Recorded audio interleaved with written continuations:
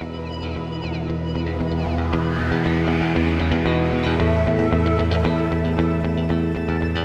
it's good to be here with you this morning as we get to sing together and pray together and be encouraged together as we encourage one another, as we comfort one another. And this morning, we will be in a different passage. We will take a little break from walking through Ephesians.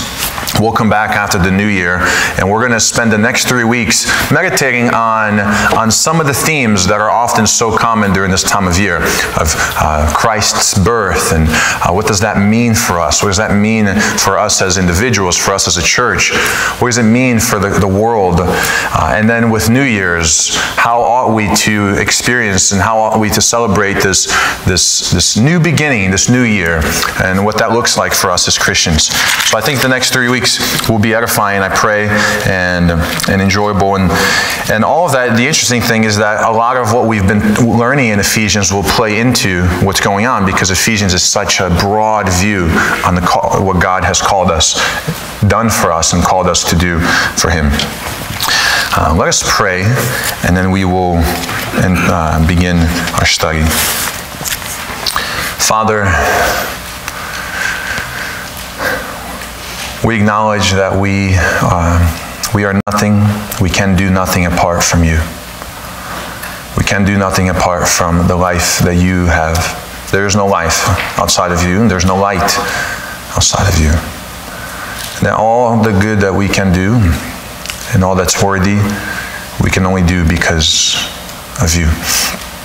And I pray that this morning you would fill us with your Spirit, that we would have eyes to see, have ears to hear, and hearts to believe, and minds to understand the amazing things you have done in the past, what you are doing today, and what you promise to do tomorrow. Help us to trust and to obey. Please give us clarity of mind, and give me clarity of mind and of speech, that we would just marvel and wonder at the beauty of what it is you have done and who it is that we celebrate in this time of year. And it's in His name, in the name of Jesus, we pray. Amen. So as I was considering what it is that we should focus on these 3 weeks, I was thinking of the common phrases that we often hear. Yesterday we went out caroling, and on Tuesday we will go again. And several of the Christmas songs that we sing have this common refrain, something to do with this: Christ is born. Christ is born on Bethlehem. Christ is born of Mary. Remember in Luke, the angels announced the shepherds, for a Savior is born, Christ is born. And oftentimes we will even have Christmas cards, right? Christ is the reason for Christmas and Christmas, and Christ is born, and we celebrate His birth. And oftentimes, as it is the case when we use language and words so frequently, we might forget what those words mean, or we might actually think they mean something else, and we might use them incorrectly. And in this case, if we forget what it means for Christ to be born, it doesn't just affect how we celebrate our holiday, it affects how we live everyday life. And so what I would like for us to do this morning is to ask a simple question. A question that every time we sing the songs, every time a song is played on the radio, people ask. Sometimes consciously, sometimes deep subconsciously. And the question is this: who's that? Christ is born. We sing, we write in our banners, and yet oftentimes the question is, who's that? And it's funny because when I thought of this, I had a very limited, of what does it mean to ask that question? But the more I thought about it, and I realized there's several ways of saying that question right now. That's the danger with sending a text message. Sometimes you send a text message and you might mean it one way, but the person might read it completely another way, because the tone of voice that you use indicates, or the body gestures that you use indicate what you mean by the thing you're saying. So we could read it something like this. Someone hears Christ is born, and they might say, who's that? Very oblivious. Never heard. as so many around us. They've never heard. They don't know. Christmas to them is just about a fat man wearing a red suit and about gifts coming down the chimney or a red-nosed reindeer. Who is that? They might ask. And they might say it genuinely. Christ. Who's that? Tell me more. Maybe just like you, when someone tells you of their favorite musician. For example, say, hey, you know a song I really like? Ricky Nelson, I Will Follow You. And some of you might know who I'm talking about, but others might say, Ricky Nelson? Who's that? Is he even alive? And some of you would say, Ricky Nelson, are you kidding me? The sweetest voice of the 60s, or 70s, I don't know when that was. 50s? My goodness. What's funny, because I do like Ricky Nelson, so don't blame me. As I do like Elvis, like we sang yesterday, Blue Christmas in some of the homes. So some people might respond like that. Who is that? Tell me more. Oblivious. They've never heard. And maybe some of you were like that once. You had never heard. You heard Christ is born, but you didn't really understand. What does that mean? Now others might respond a little bit different, right? Christ is born, they hear, and they said, who is that? As in, who cares? I've heard about that, but that's not a big deal. Who is that anyways? He's not worthy of my time, of my reflection. We might call that maybe the skeptical person. Christ? I don't want anything to do with him. Who is that anyways? Like somebody might say of a political leader and would say, such and such person is doing a wonderful. Him? Who is he anyways? He's a nobody. Somebody might ask that question. Somebody might actually ask someone who knows. Someone might say, they hear Christ is born, and someone who knows Christ might say, yes, but I want to know more. Who is that? Tell me more. Who is he? I want to know more about who he is. And maybe some of you are in that situation. Tell me more about who Christ is. And I think last are some people who, when they see the blue snowflakes falling, then the blue memories start calling. And while everyone is having a white Christmas, they have a blue Christmas, like the song says. And they hear the familiar tune, Christ is born, and they say, Christ is born? Who is that anyways? Almost like an old friend that used to be close, but now, or I used to hear stories about him, fairy tales when I was a young boy, like I did of several other fantastical creatures. Christ is born. Who is that? Who cares? You see, when we proclaim words like this, Christ is born, we need to understand that for however many people are hearing, there might be a different response, a different understanding. What does it mean for Christ to be born? And maybe that person is completely oblivious. They've never heard. Or maybe they are so filled with anger that like the atheist or like the skeptical, they might say, I don't want anything to do with that. Who is that anyways? Or maybe they're the person who feel disappointed. I used to hear these stories. I used to be a choir boy, like one of the gentlemen we went to sing songs to yesterday. I used to be a choir boy. But who is that Christ anyways? Because while people are having white Christmas, I'm having a blue Christmas. So if you don't know the background of that, we asked this is one of the guys we take Meals on Wheels to, and we asked him, hey, is it okay if we go caroling at your house? And he says, you can do as you please. There's only one song I like hearing in Christmas. That's Blue Christmas by Elvis Presley. I was like, well, we'll sing that for you. That's fine. And Kim led us magnificently, and the rest of us followed. And after we sang the song, and we went back to our cars, Harold was inside with him, and then went back inside, and we asked him and said, hey, how do we do? He said, you did good. He said, he asked us, did you listen to the lyrics? I said, yeah, I did. He says, when you pay attention to those lyrics, it touches you deep down. Because Christmas isn't the same for everybody. As some of you here this morning are asking that same question. Christ is born? Who is that anyways?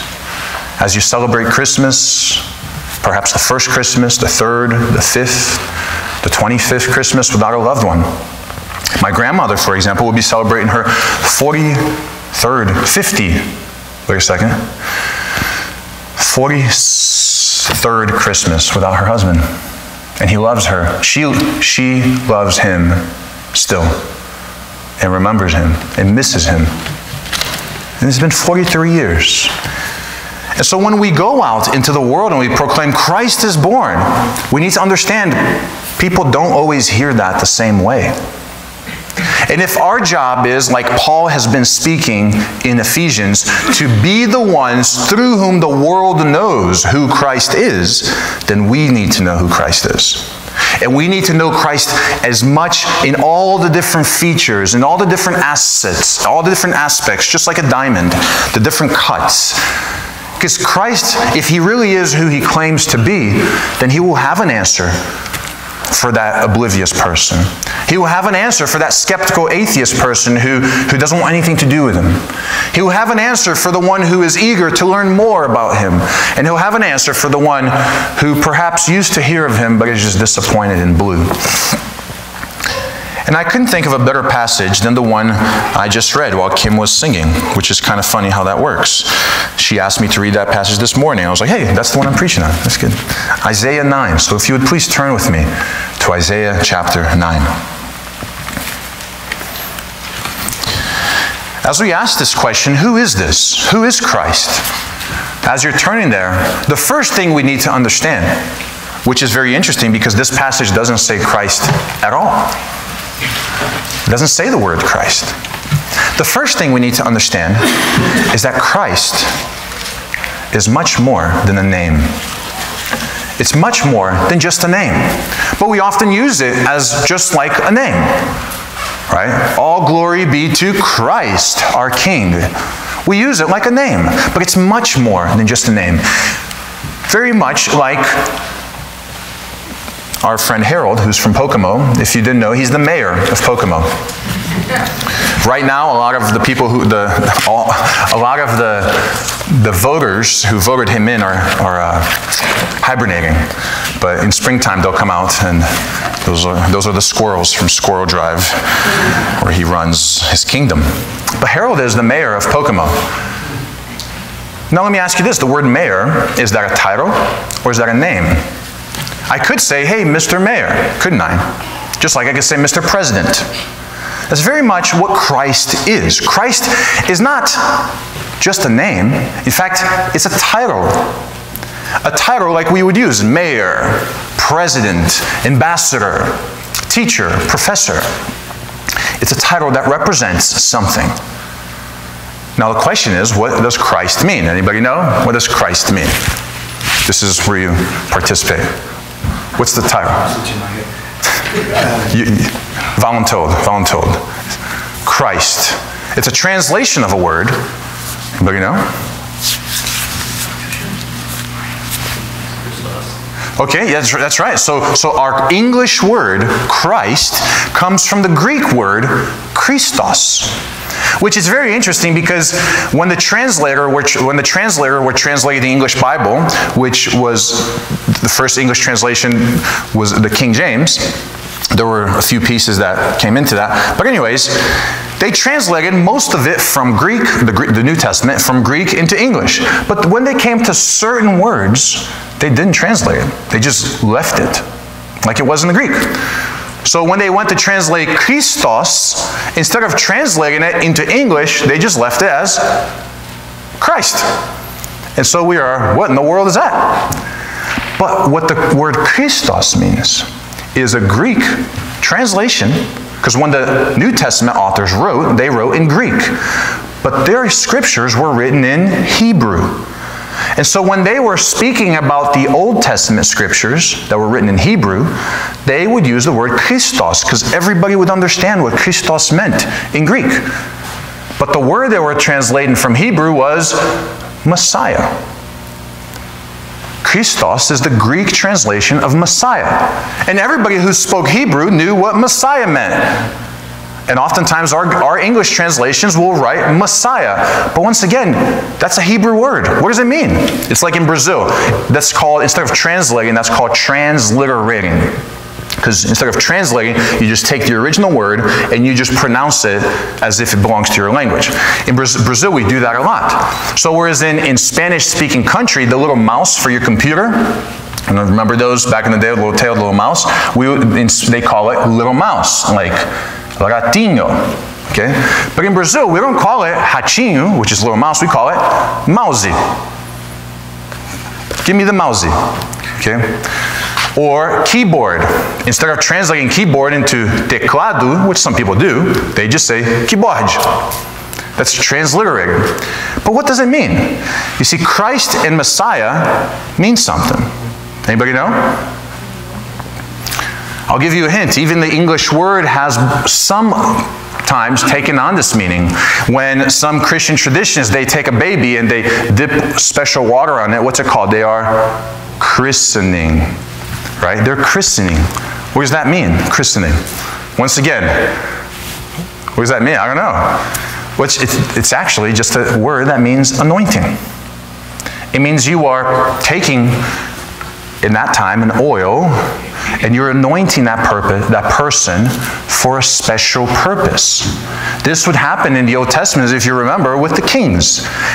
King Saul was anointed. King David was anointed. Samuel went and poured oil over his head. This represented that this individual was chosen for a purpose.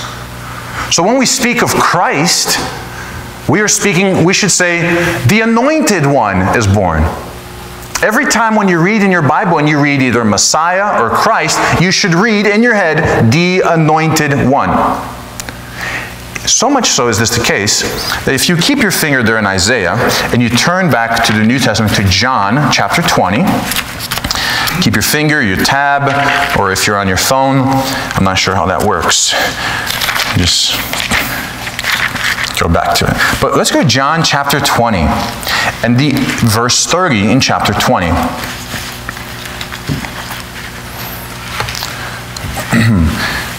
John, it's Matthew, Mark, Luke, John in the New Testament, and then chapter 20, verse 30. Here, John is going to tell us why he wrote what he wrote. Listen to what he says. Now, Jesus did many other signs in the presence of the disciples, which are not written in this book. But these are written so that you may believe that Jesus is the Christ. So let's use our understanding now. These are written so that you might believe that Jesus is the anointed one. He is the chosen one. And notice what he goes on to say. Believe that Jesus is the Christ, the Son of God, and that by believing you may have life in his name. You see, according to John, the answer to this question is the most important question you will ever ask in your life. Who is Christ? Because he says, I've written this so that you will believe that Jesus is the Christ. Does that make a little bit of sense? Jesus is the anointed one. So now we have to ask, anointed for what? And this is where Isaiah 9 is going to come in. So turn back with me to Isaiah 9. Jesus, the anointed one, the Son of God, John tells us, the Christ. And what is he anointed for? Turn to Isaiah 9 and look at verse 6. This is normally where we pick up reading. Verse 6. For to us a child is born, to us a son is given. You see where John is picking that up from? The Son of God? He understands Jesus to be this one. For to us a son is given. But before we move on, there's another important thing we must see. Look at verse 6 and how it begins. What's the first word in verse 6? Who's got it? What's the first word in verse 6? For. Now, Kim, you're a literature person. If the first word in a sentence is for, should you start reading? I'm afraid I don't know the answer to this now. Should you start reading there? If the first word in a sentence is for, I mean, technically. Or does it tell me that there are four? There's got to be another phrase. There's got to be something before it. Yeah. Like, what is that for? There for. Because the word for, sometimes we'll use the word because, it's the same thing, for or because, is giving us a reason. For unto us a child is born. What's that for there for? And if we begin reading there, we will miss the whole thing. You see that? He is born, and him being born is the reason why whatever happened, happened. You see that? So we actually have to begin earlier. Begin with me in verse 1. And in some of your translations, it might actually be chapter 8, verse 23, where it says, there will be no gloom. And the King James has a very awkward translation for this, so just bear with me as we read that verse 1 and 2, verse 1, the last verse of chapter 8 and the first verse of chapter 9. There will be no gloom for her who was in anguish.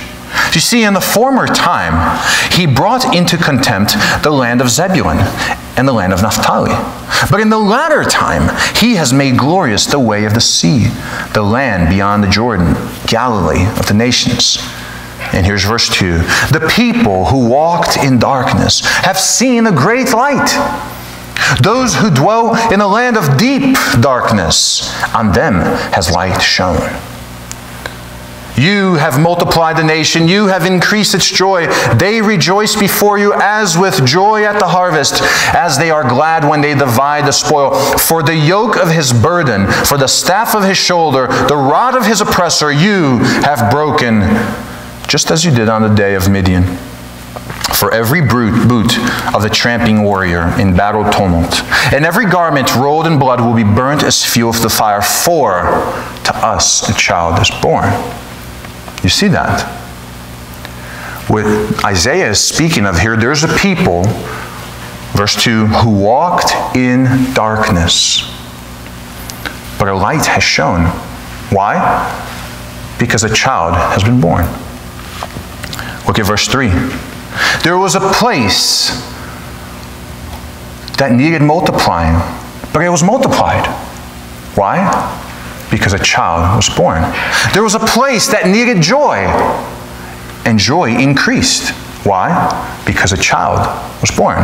There was a place that needed a fruitful harvest and didn't have it, but now it has. Why? Because a child is born. And this joy is celebrating the glad of when they divide the spoil. There was a yoke of burden. There was a staff over someone's shoulder. There was the rod of an oppressor, an enemy that has been broken. Why? Because a child has been born. You see that? Now we ask, who is this people in darkness? Who is this people that are filled with sorrow and have no joy? Who are these people that are under the yoke and the staff of an enemy that need to be broken? Who are these people? And often we will jump straight, well, that's everybody. That's all humanity. Everybody is under darkness. Everybody is filled with sorrow. Everybody is under the burden of a staff, and they need the good shepherd to come in and free them. And yes, that's true. But let's not skip an important step. Who is Isaiah speaking about? The people of Israel. And why is that important? A people who walked in darkness have seen a great light. Those who dwell in the land of deep darkness. He's talking about the people of Israel. Why is that significant? Because who were the people of Israel? They were the chosen ones to bear God's light. They were the ones to be the children of Abraham who would bless all the nations. They were the ones to, from their land, they would bear fruit and bless the whole world. And here they are described as a land of deep darkness. In other words, this is as deep of a darkness as you can get. Not only are the nations corrupt, but even the so-called people of God were corrupt. Who can save us now? If the solution has been corrupted, like an ambulance going to rescue a car crash, and on the way gets in a wreck, who will save now? If the rescue team has now need to be rescued, How deep is that situation? How much more filled with darkness? And I think that speaks to our situation. That when we see somebody who is in super deep darkness, we might often give up. There's a crash. Oh, the ambulance is coming. Oh no, now the ambulance, there's no hope. The ambulance crashed too. It's on fire. What will we do? Let's just give up. Oh, here's my neighbor who's rejected Christ for 73 years. Such a bitter old grouch. There's no hope for him. But look what he says on the people who walked in darkness. Not just any people, the people who not just rejected Jesus because they didn't know about him, but because they didn't like him. Not just the people who rejected because of ignorance, but the people who rejected because of rebellion. That's Israel. And yet on them a light shines. Because a child has been born. And so we can learn from that. Who is this Messiah? Who is this anointed one? He is the one who brings light into the deepest of darkness. And it doesn't matter how deep the dark, his light will conquer. Just like John says in John 1, the light has come into the world and darkness cannot overcome it.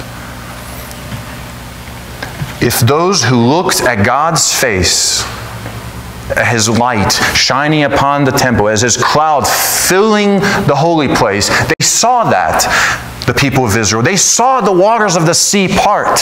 They saw the bread from heaven fall, and they rejected him, and yet God is still willing to shine his light on them. How much more on us? How much more on your child, or on your sibling, or on your friend? This is the Christ that's been born, the one who brings light into the deepest of darkness. Notice also, verse 4, the yoke of his burden and the staff for his shoulder, the rod of his oppressor you have broken. What Isaiah is talking about here is the nations of outside of Israel who were supposed to be blessed by Israel, because Israel disobeyed, are now corrupting Israel. Not just corrupting, but taking them captive. At the time here, it was the Assyrian Empire. As the years would come, it would be the Babylonian Empire. Israel, from the days of the judges, had been handed from one person to the other, even though God said, you will be the blessing for the nations, but they failed to trust him. So they were under the control of the Midians, then they were under the control of the Persians, then they were under the control of the Egyptians, and then the Babylonians and the Assyrians, and they were always oppressed. And here's what God's saying: the yoke of the oppressor, the rod of the oppressor is broken. And what we understand here, as Isaiah is going to continue in his prophecy, is that all these kingdoms who are bringing judgment on Israel, they are controlled by a much stronger enemy. The very same enemy that Jesus stood face to face with in the wilderness. The same enemy that Paul speaks of in Ephesians chapter 2, when he says, the prince of the power of the air. So we are not under the oppression of Assyria right now. But the reason they were under the oppression of Assyria then is because they were under the oppression of Satan. Just like our country is. Just like our neighborhoods are. Under the power of the prince of darkness. But notice, the rod of his oppressor, the rod of Satan is broken.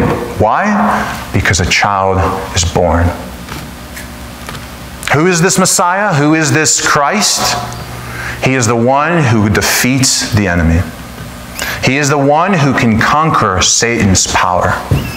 He is the one who can take the grips that Satan has on your loved one and freedom, just like he did to me and he did to you. The grips that Satan used of sin and selfishness and addiction to hold you as captive to his will. Because a child is born, his staff is broken. The yoke is lifted and you are free. Who is this Christ? Who is this Messiah? He's the one who can shine light into the deepest of darkness, and he's the one who can free from the strongest of enemies. That's who our Christ is. And notice what will happen to this enemy. For verse 5, every boot of the tramping warrior in battle tumult, and every garment rolled in blood will be burnt as fuel for the fire. That's just describing a very vivid image of what will happen to the enemy. In fact, look at the end of verse 4. the yoke of his burden, the staff of his shoulder, the rod of his oppressor, you have broken as on the day of Midian. Now, you may not remember that name, but I'm sure some of you will remember the name Gideon. Remember Gideon, the judge? If you are not familiar, you can look when you have some time in Judges chapter 7, the story of Gideon. At that time, Israel was being oppressed by the Midianites, the people from the east, which would be the people from Babylon, oppressing Israel. And yet, God raises up a man. His name was Gideon. And you remember how the angel of the Lord appeared to Gideon and said, through you, Gideon, I will deliver my people. And Gideon said, well, if you really are with me, God, please give me a sign. And you remember how he asked, I will leave a little carpet outside of my house. And if you're with me, let dew be on the carpet, but nowhere else. And then God does that. He says, well, let me ask you one more, okay? This time, let dew be everywhere except on the carpet. And God does. And so Gideon believes. And he says, all right, you're with me. So Gideon collects a whole army of his people to face the Midianites. And he gets, I think, 20,000 people. And they're marching on the way to the valley. And God says this to Gideon. You remember? He says, Gideon, you have too many people. And Gideon's like, but the enemy, they're like the sands of the seashore. You can't even count them. And I have 20,000 people. I have too many people. And God says, you have too many people. Because if you win, you will think you did it by your own hand. But I will show that the victory is mine. And then what he tells Gideon to do is says, tell the people this. If anybody is scared, if anybody is afraid, tell them to go back to their homes. And Gideon says that. And a few thousand leave. And then there's about 3,000 left, I think. I'm guessing on the numbers here, but it's about 3,000 or 10,000. And God says, there's still too many.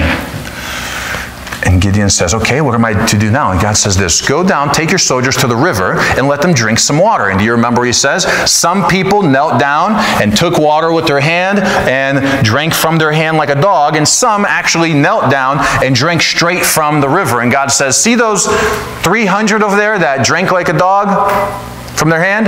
Those 300, they're the ones you're going to take. The other few thousand, send them back home. So, okay, 300 versus an army of potentially hundreds of thousands. And to make matters worse, remember the weapons that Gideon used. God said, all right, you're going to go face an army of hundreds of thousands with 300 men. Take your trumpet and a lamp. Remember that? Gideon's like, okay. So he takes the 300, he splits them into 3 groups. Here's the camp of the Midianites. He puts 100 here, 100 there, 100 here. And in the middle of the night, with torch in one hand and trumpet in the other, Gideon says, shout. And they all shout and blow their trumpets and slam their lamps on the ground. And the entire army of the Midianites, without the Israelites having to raise one finger of their sword, take themselves down. The army of the Midianites becomes so confused that they fight against each other and defeat themselves. And God shows his massive power. In other words, here's what he's saying: in the same way that God provided then, without Gideon having to use one of his fingers, except to blow a trumpet, that's how he's going to defeat the enemy. Not by your strength, unity, but because a child is born. You see that? That's our Messiah, the one who defeats the greatest of enemies. Doesn't matter what the odds look like. Who is our Messiah? Who is he? He's the one who shines light into the deepest of darkness. He's the one who defeats the strongest of enemies. And notice what he goes on to say, verse 6. For to us a child is born, to us a son is given. The government shall sit upon his shoulder. And how is he going to be able to do this? Shine light into the darkness, defeat the greatest of enemies? Here's how. His name will be called Wonderful Counselor, Mighty God, Everlasting Father, and Prince of Peace. How can he shine the light into the darkness? Well, think about it. How did the darkness come about? Through sin, through rebellion, through failing to trust, to being led, rather than being led by the wisdom of God, being led by foolishness. even from the garden all the way throughout history, God offering his wisdom and his ways, and man and women saying no. And in doing so, just like Paul tells us in Ephesians, he says they rejected wisdom, they became fools. And here's how is he going to do this? Because the child who is born is the wonderful counselor, the one who can give wisdom to the biggest of fools. That's how. Because he's a wonderful counselor. Who is this Christ that is born? He's the wonderful counselor, the one who can give wisdom even to the biggest fools. Even to the person that's wasted their whole life making one bad decision after the other, he can give wisdom because he's the wonderful counselor. Notice next. He's the wonderful counselor. He's the mighty God. In fact, in some translations, it might say the warrior God. The word for mighty is the same word that's used for a warrior. In other words, he's the one who has the strength not just to defeat the enemy, but the one who has the strength to give you strength. To give wisdom to the fools, to give strength to the weak, because he's the mighty God. Because it's one thing if all the enemies out there are defeated, but if at the end of the day I don't have enough strength, if I don't have enough strength to do the things I need to do, what good is that? But he is the mighty God, the wonderful counselor who gives wisdom to the biggest of fools. He is the mighty God who gives strength even to the weakest of people. And he is the everlasting Father. Now, don't be thrown off here by our ideas of Trinity and Father, Son, and Holy Spirit, Holy Ghost. And he's not saying that Jesus the Son is the Father. No, what he's saying is he is a Father. Just like if you read the rest of the book of Isaiah, Israel was meant to be father to the fatherless, to be husband to the widows. And our God is the Father to the fatherless. That's what he's saying there. He's the everlasting Father, the one who is comforting those who don't have a father.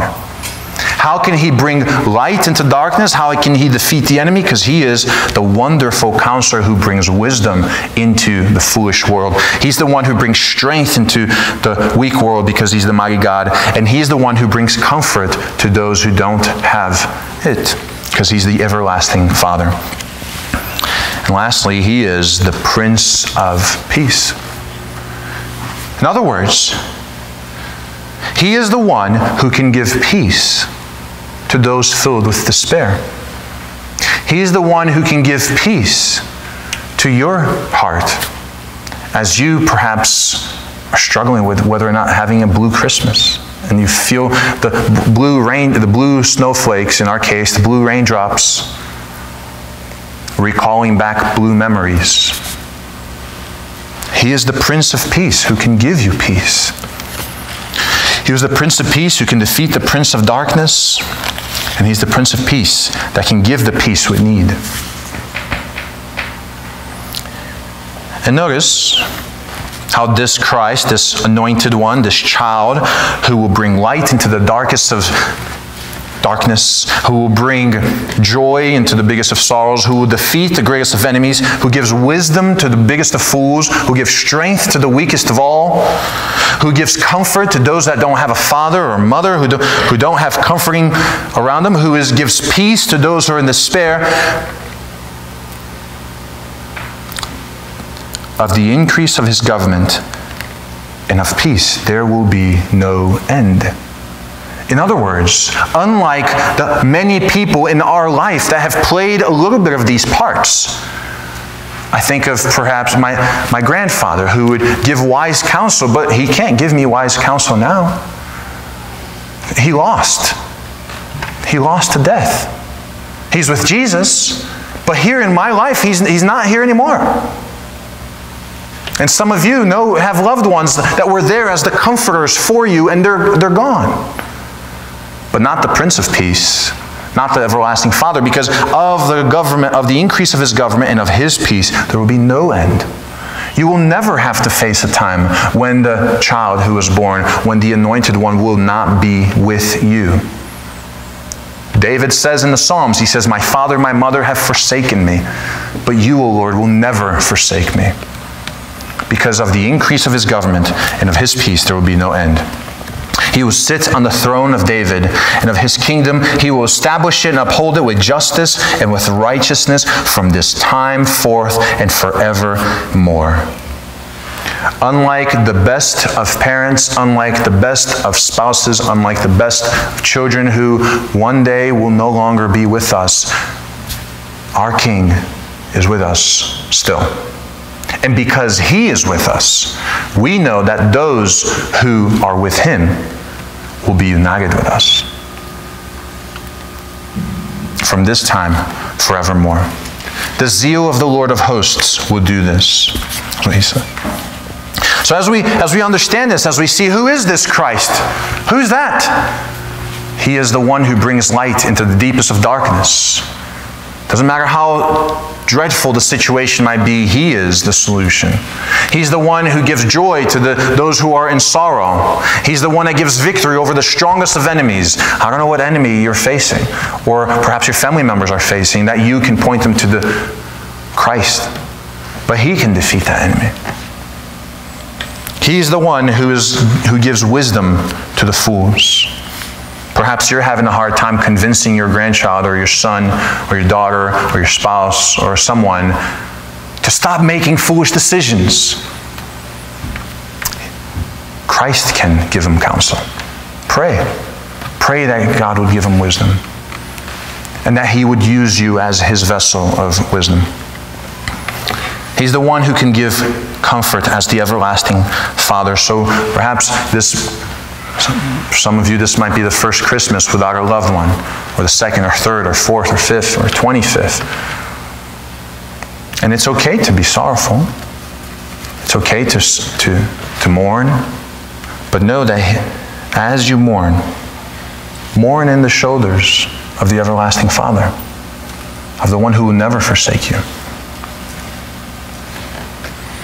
And know that the peace that this world needs does not come from this political party, from that political party, from this strategy, from that, but it comes from the Prince of Peace. So Christ is born. Who is that? Jesus is the Christ.